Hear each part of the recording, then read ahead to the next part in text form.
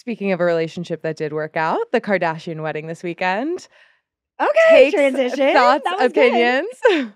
I thought it was essentially like an old Italian mob theme wedding, right?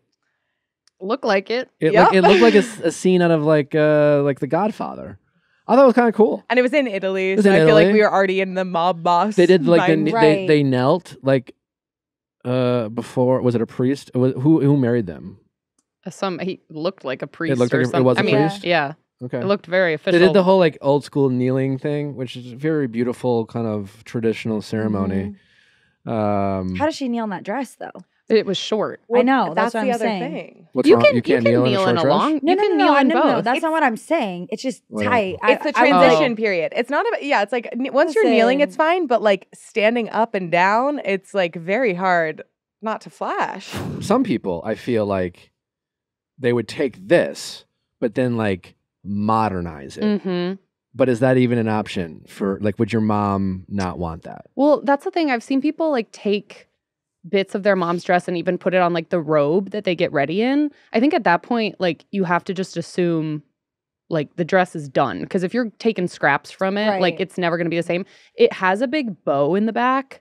So I was debating if I like for my rehearsal dress, if I put the bow on it. I thought that could be cute. Gotcha. But well, I mean, it's a really pretty dress, yeah. but it also like, it does look like it might be from like 1987. Correct.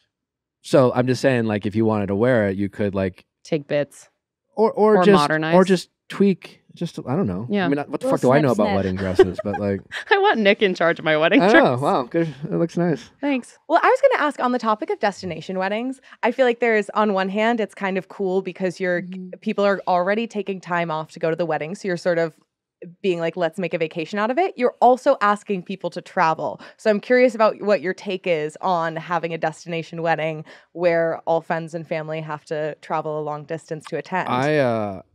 Well, just in case you guys are interested, if I had unlimited resources. Yeah, I'm sorry, Nick. If you had unlimited resources, what would the theme of your wedding be? It would be like it would be a New York City metropolitan. That's fun. Wedding. Nice. Yeah. I don't care if you have fun at my wedding.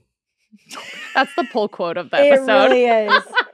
But I 100% agree with you. And I feel like as a girl, that's like a crime to say because. Right? I feel like I've triggered probably people. Seriously, who are because listening. I feel like people are like, I want this wedding is for the family, whatever. And I'm like, like you said, you're here to celebrate me. We're not here to celebrate, not in a selfish way, but it's your one day that you're celebrating. Not even just me, but me and my husband or, whoever's.